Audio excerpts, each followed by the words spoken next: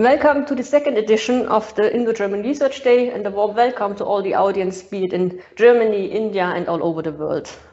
The Indo-German Research Day is brought to you by the German Center for Research and Innovation, DWIH, together with its supporters.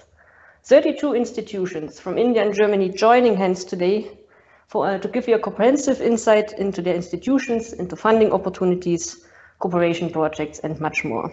My name is Dr. Katja Lasch, and I am the director of the German Center for Research and Innovation, as well as the director of the German Academic Exchange Service, or better known in India as DAAD.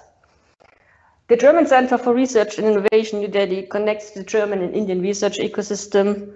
It's a platform for thematic exchange and networking. It provides information and advice on the research landscape. We will do so today, funding opportunities, international research cooperation, and current developments in science policies. As you see on the panel today, for instance, we will discuss open access. It's a science diplomacy initiative of the German Federal Foreign Office, and it's managed by the DAAD. We are supported by 18 German institutions who are in the field of research active. These are universities, these are non-university research institutions such as the Max Planck Society and the Fraunhofer Society, funding bodies, for instance, the German Research Council, DFG, and research-based companies. With this event, we bring you a platform which allows for you to connect with researchers and research institutions, be it in India or in Germany. So you are interested in funding your individual research day, be it you would like to fund your research project or look for a partner. This is a good opportunity to reach out, to make new contacts, and to figure out a lot of information on Indo-German research cooperation. So talk to the 24 institutions that we have with us at the virtual fair. There you can have one-to-one chats with them, and the virtual exhibition is open all day long, also when the panels are running, and we're also going to have a break, dedicated break for the virtual fair. Furthermore, we prepared 4 interactive panel discussions where you can ask your questions to the panelists and the experts. We will discuss gender equality in research, looking beyond numbers and parity. We will have a discussion on how to create public trust in science and enforce science literacy. We look at the open access discussion in Germany and India, and we also give insights into the funding mechanisms for international cooperation. The sessions will start at 1:30 Indian time and 9 o'clock German time at the auditorium. And our speakers, and I would like to highlight that, will be available for further discussions after the panel in the networking lounge. If you are not able to join all the discussions, as we have everybody has a busy schedule these days, they are available also a bit later, and they are recorded. More than 1,700 people registered for the event, and you can connect and interact with them in the networking lounge. In this area, which is on the platform, you are able to see the profiles of the other attendees, and you can reach out to them. And also in your digital briefcase, which is on the bottom of your screen, you can save the chats and contacts, and also download links and materials which you might collect at the fair. For any questions and feedback, please visit our information desk in the main hall, who also helps you to guide you through the platform. I also want to highlight, so maybe you have other important meetings today, of course, that the platform will be open for 1 more month. So you can check also later the recordings of the sessions, and you can also check later the profile of the research institutions. Fostering and promoting international research cooperation is the focus and the aim of the Indo-German Research Day. Before we start our thematic sessions and focus discussions, let us have an outlook on international research cooperation. I welcome Professor Sandeep Verma, who will discuss with me a bit the outlook on future international research cooperation. He has been, since 2019, the Secretary of the Science and Engineering Research Board, SERB. He holds a doctoral degree from the University of Illinois Medical Center in Chicago, so he spent a couple of years in the US, I just learned, followed by 2 postdoctoral stints, 1 in the US and 1 in Germany, and that brings him here today on our panel. So he has been working at the Max Planck Institute for Experimental Medicine in Göttingen, Germany. He holds a professorship at the IIT Kanpur in the field of chemistry, and his work has been recognized, amongst others, by the Goyle Prize and the G.C. Bose Fellowship, and he is an elected fellow of the Indian National Science Academy. So Sandeep, we agreed to call us on our names. Sandeep, welcome. I'm glad to host you here for our short discussion and short outlook. Sandeep, you have a long-standing career, not just in science, also in science administration. And we are witnessing at the moment global challenges which require global solutions on the one hand. On the other hand, we have seen that borders have been closed during the pandemic. India is striving for self-reliance, and also the elected German government is highlighting to enforce the research innovation system in Germany and calling for technological sovereignty. So what is your take on it? Do we still need international science cooperation? And has the pandemic probably created a new momentum for this? First of all, let me give greetings to all of us who are participating today in the Indo-German Science Day. Thank you very much, Katja, for these words of introduction. Very happy, very delighted to be part of this inaugural session. It is a very important topic as far as most of us are concerned who are engaged in doing scientific research, that we have to go beyond our capabilities. And one surest way of going beyond our capabilities and develop certain capacities in niche areas of science and technology is to collaborate. And what better in terms of collaboration than getting engaged with top level scientists who come from different orientation, different background, different countries where science and technology is being pursued. And in this backdrop, I think India-Germany cooperation stands out given our common motives, given our common thread of doing research at the highest level with the most integrity and honestly, and developing traits, developing thoughts and procedures, processes, which can use science and technology to offer solutions. And as you correctly pointed out, the pandemic has showed us that there is a need to go beyond borders. If you look at vaccines, if you look at drugs that are being repurposed, including most of what is going to come as a follow-up of what we have seen, the kind of devastation that we have seen, it is increasingly becoming clear that one country may not be able to solve these complex problems that are facing the humanity today. And as you talk about science for diplomacy and diplomacy for science, I just take a moment to point out our Honorable Prime Minister's desire to have vaccine Maitri, where the vaccinations or vaccines were provided to partner countries, to our friends, so that all of us can tackle this scourge together, this pandemic together. So with these, with this brief comment, I think there is an absolute need for international cooperation, and we need to find the right ways and mechanisms to strengthen it further. Okay, thanks for that insight, and I think we can all agree on this, of course. And taking the German perspective, we have seen investments, we have seen cooperation. We currently had the head of the International Department of the Robert Koch Institute with us talking about it. So I think there is definitely a need and to take it further. But before taking cooperation further, one has to look at its own house, let me put it that way. So in the currently published UNESCO science reports, there was a call for resetting the STI policies in the countries and to better equip governments and research institutions with instruments and capabilities to direct innovation efforts towards the goals of sustainability, inclusivity and resilience.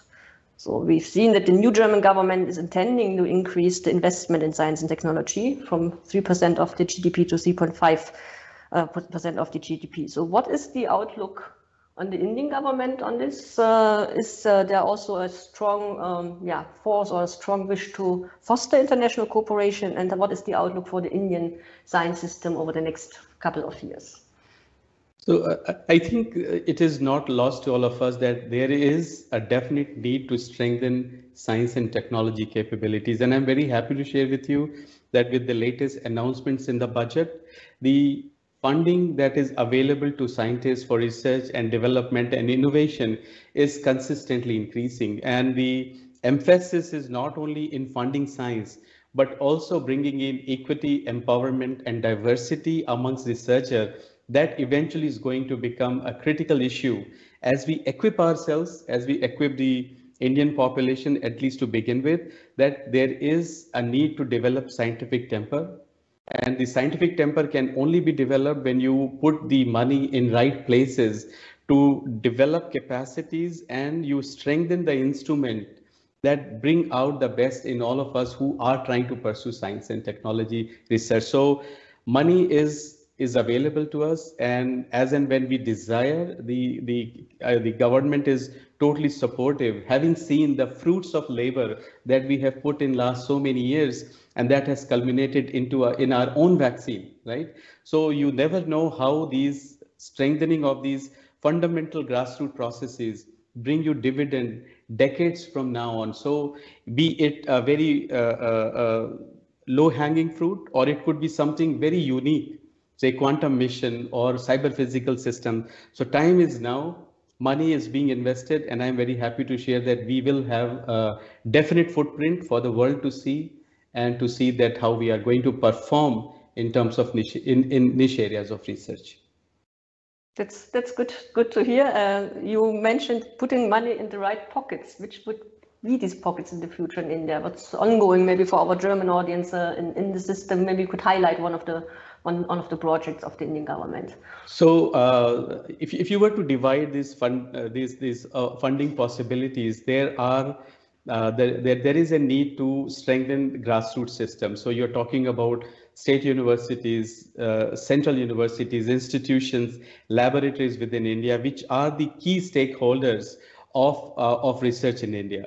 The second level, when you come, is you're talking about major missions, major national missions such as cyber physical system, where close to $1.5 billion in purchase power parity has been invested, where you're looking at everything that falls under cyber physical system. It could be cyber security, it could be Internet of Things, it could be drones, robotics, and their application in sectoral hubs. Now, when I say sectoral applications, what it means is that how these instruments could be used in agriculture, for food security, for water, for defense, energy. So these very stronger verticals that are the edifice of sustainability, of sustaining the humankind, that is going to be paramount. Then we come to other national missions such as quantum mission, where there is going to be a major push by India to come up with quantum technologies, quantum computer, quantum encryption, whatever you want to club under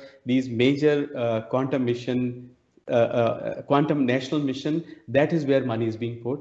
The other money is being put on advanced battery technologies, where we are soliciting performance linked incentives. So people who would come and develop batteries for electromobility, for very many other things such as storage of energy. And we have the semiconductor initiative that has recently been launched by government, where silicon making chips and the large scale printing of circuits, etc., that could be accomplished at India level. So these are major interventions where a lot of money is being invested, in addition to strengthening our grassroots science, technology, research and development ecosystem. Thanks for that insight, and I think we have a nice match here with, if one looks at the 6 missions of Germany at the moment. So what you find is, clean energy, where batteries play a role, of course, and sustainable mobility. We find exactly what you mentioned, technologies for sustainability, also for sustainable agriculture, for instance. Germany is looking into technology sovereignty and digitalization. Quantum is one of the high-level missions at the moment, but AI also, of course, not to forget. We are looking also into the space and into the ocean, and find new ways to use the resources sustainably. I think there's a good match, and I think these are the worldwide topics actually ongoing, and it's good to see that India is investing as well. You mentioned the grassroots level on cooperation. Sometimes in Germany we have discussion ongoing, should be these topics set by policies, so top down, or should these topics develop bottom up? There's an ongoing discussion, of course. So how does it work in India when these missions are set? Is there a cooperation? Is there a stakeholder process behind bringing the top and upper bottom up together, or how does that work in India? So I think when you look at grassroots stakeholders, I am looking at institutions, researchers who have their own research agenda to follow. We want to support researchers that they have, where there is no intervention top down. We let the ingenuity of individual researcher flourish by supporting them bottom up. But having supported lots of projects or individuals, institutions bottom up, there is also a need to align the outcomes of this research. So outcome and output of research that is being conducted by public money, that has to be aligned to the benefit of the nation for the growth of the country. And that is where, you would like to put together certain top-down calls, certain top-down policy decisions where India would like to strengthen its research capabilities. That is one. And second would be where we would like to get ahead of many other countries. Like if it is quantum mission, if we are going in certain direction in a given broader research theme, right, then top-down calls, top-down interventions, or top-down mandate really creates large pool of money dedicated just for that cause, and that allows not only grassroots researchers, but then you bring in the startups, then you bring in the smaller enterprises, including the larger enterprises, and try to develop with the hope that you would strengthen the research ecosystem in a way that the output based, parameters are taken all the way to their logical conclusion. So that was an ideal situation we would like to see. And for that reason alone, we are trying to strengthen the research ecosystem at all levels. So as you pointed out, we would like to strengthen both the bottom up as well as top down. Yeah, I think the processes which we have in Germany too, we have the high-tech strategy in place, for instance, which sets the framework, and then this framework is filled up with bottom-up projects. If we look at international cooperation, let's take the quantum mission you just mentioned for India, and which was published 2 years or launched 2 years ago. Is there foreseen dedicated funding and dedicated money also for international outreach and cooperation? So I can give you example from our cyber physical systems mission, where already money has gone, and these technology innovation hubs have been created in close to 25 different niche technology areas that belong to cyber physical systems. And there the international cooperation caveat has purposefully put, because we do not want to exclude any knowledge that would be available elsewhere. So the partnership in these niche areas is extremely important, and you have to be sure about it that all these technology innovation hubs have gotten money to create right opportunities for international partners to come in and say choose cybersecurity as one of the theme where they would like to contribute, or robotics, or there are certain areas where we are very good at. For example, anything that is being driven by algorithmic, procedures, all those things are going to be made available for our international partners. And I think the German colleagues, German agencies should actively seek and find the right partners, build that bridges so that we also get benefited from your knowledge. And of course we can have it both ways, right? So the two-way mobility of ideas, of research concepts and cooperation would benefit both nations. I think research cooperation and internationalization has that core in its purpose when you look at from a distance. Okay, good, wonderful.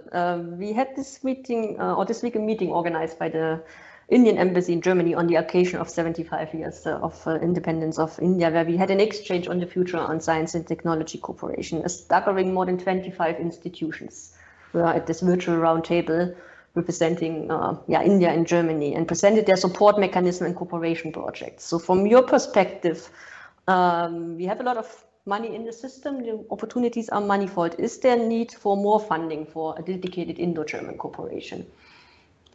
I think Indo-German cooperation is poised at a stage that it definitely needs more funding. It requires more building of bridges, especially when we talk about younger colleagues. Because as you pointed out, my connection to Germany dates back to 95, 96, right? But what I would like to see ideally is that the younger colleagues who are coming up in our new institutions, especially when you look at our female researchers, we have to have specific programs to engender long-term cooperation with those youngsters who would carry us forward for next 2 to 3 decades. So funding is necessary. It is always good to have more funding, but let us put it in a focused way so that the areas that require cooperation, the areas that require two-way traffic of ideas, the flow of concepts is strengthened rather than continuing to fund those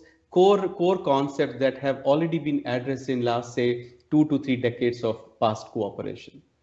Yeah, I think from our perspective would be necessarily also to map a bit the system, what is there, not to duplicate, and Yes. to identify focus areas. Like to mention here that we as German Center for Research and Innovation will launch a new portal in April, where we will showcase all the funding opportunities to lead also the young researchers through the system. Sometimes it can be a bit tricky because there's so much out there and so many different institutions and one has to navigate through. So connecting is the portal that's upcoming. And then I think that would also help when we have all the information on board to see where we have gaps and where are specific career stages we need to support and what would be specific fields which we would need to support in the Indo-German cooperation. You're also on the board of the Indo-German Center for Science and Technology, which is a co-funded mechanism of the Indian and German government. So from your experience being on the board, seeing what has been funded, how one can use the existing funding schemes better? Do you see enough applications incoming? Is there a diversity? Do we need to enlarge our outreach? Probably. So from your experience with the IGCST, what could you relate to that? So contributing as a governing board member in IGSTC, it's a wonderful platform. I mean, to have a dedicated bilateral organization which has commitment from both countries is the ideal situation, which you would like to leverage and come up with new programs where the not only outreach increases, but you bring in more people to your fold, to the ambit, because these investigators, the people who would do science in India and Germany, they have to know what options are available with IGSTC. And of course, we should always be on the lookout for newer programs where you can bring in people who have not been aware of the possibilities that exist in Germany, and the slight nudge, making the bridges, bringing them together would be essential. And I think IGSTC should play that role of nucleating people, nucleating their ideas, so that then they can, capture some of the imagination of people from both sides and, seek competitive funding from IGSTC. So IGSTC should be strengthened. It's a wonderful body to leverage, advantages in our favor. I think it's a wonderful body, but I think it's important to point out that we have different funding schemes for different purposes in a way. So maybe a short cooperation will start with a first visit using the GIAN scheme, which is in place, or the DAAD funding schemes for research day. One can then go ahead, maybe have a workshop funded by IGCST for developing a research project, and then maybe one heads into a DFG DST co-funded scheme. So I think it's important that there are different mechanisms and that the people are aware of these mechanisms, and then to do it in a bit of staggered way. As we have a panel discussion on gender, and you just told me in our pre-talk that the gender is important to you and you would like to increase. So where we are standing with that and why there is such a need for onboarding and to encourage especially women in science? So that's a very good question. And also I think that it is not hidden to all of us that when you look at the landscape of people who are doing research, we have to take everybody along. So any disparity, any sort of unevenness in terms of gender or equity that you have to bring in science would not let your processes flow properly. And that did not escape our attention, to say the least. And when I started in SERB, we launched a new program called as Providing Opportunities for Women in Exploratory Research. So it's the acronym is POWER, right? So it is SERB POWER actually caters to our female researchers exclusively, gives them a level playground to come up with their ideas, and their ideas are funded through SERB POWER. So having said this, there is a need definitely to bring out female researchers at international level and give them the right opportunity, a level playing field, if you will, which allows them to interact with, it could be female or male researchers in Germany, but at least our investigators should have that program, empowering program which allows them. So we are committed to the cause, and you would see in next few weeks or so, we would be further strengthening the cause of female researchers, bringing equity and parity. When you talk about international mobility, when you talk about interacting with international collaborators. We'll be unveiling that part. We are still working on it. We'll be sharing it with you and all other investigators and our other partner agencies who are on this panel today. Really looking forward to that, and good to see that you take this important topic up, which is of course also in Germany a discussion ongoing. And we will take up that topic today a bit later or immediately in the next panel. Let me ask you one last question with regard to open access. Now, if we talk about borders, internationalization, open access to science. We in Germany, we have a strong open access initiative ongoing. There's a concentrated effort of the research institutions to work for open access, to make it available. What is ongoing in India with that regard?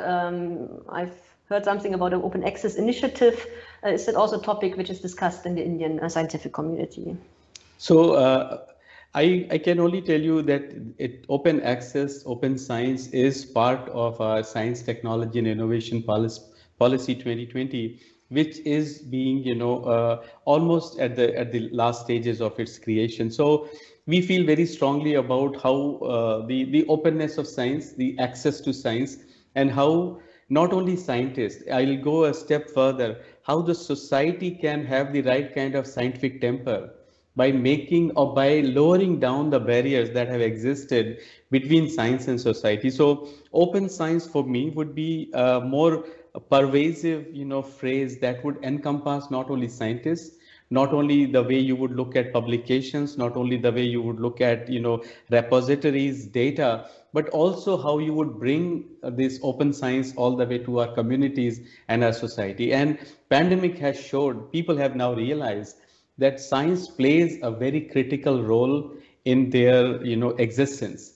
So I think open science, I would not say too much about it at the moment, because it is part of our STIP 2020, which is going to be unveiled and released at the highest level of engagement within India. So I'm sure shortly you will get to know more about it. Okay, then we're looking forward for the launch of the STIP 2022. Mm-hmm.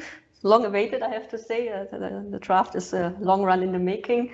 But good to see that these topics are also playing a role in India, and good to see that these topics which we are picking up today actually are ongoing topics. So we talked about the funding, we talked about the outlook on the research landscape, about the gender in science, science literacy we mentioned, and looked into open access, and also into funding mechanisms and gender. We will all take these questions today. We have a 4 hours event ahead of us. For tackling these questions from an Indian and German perspective, but also would like to mention from an international perspective, the International Science Council is with us, Eurexis. So we will not just stop it at the Indo-German perspective and taking also international. Sandeep, thank you so much. Thank you so much, Katja, for this having me. Joyful and engaging conversation. I learned a lot about the Indian take on international science cooperation, and I hope we could bring to our audience a bit of an insight what is ongoing in Germany and India. I wish the audience very nice day, fruitful day ahead, good networking, good conversations, good meetings at the digital fair. And I personally look forward to see you, the audience, be it on the platform, on the digital fairs, or be it at one on the other DWIH events. So thank you very much. And it remains to wish you all a nice and fruitful day.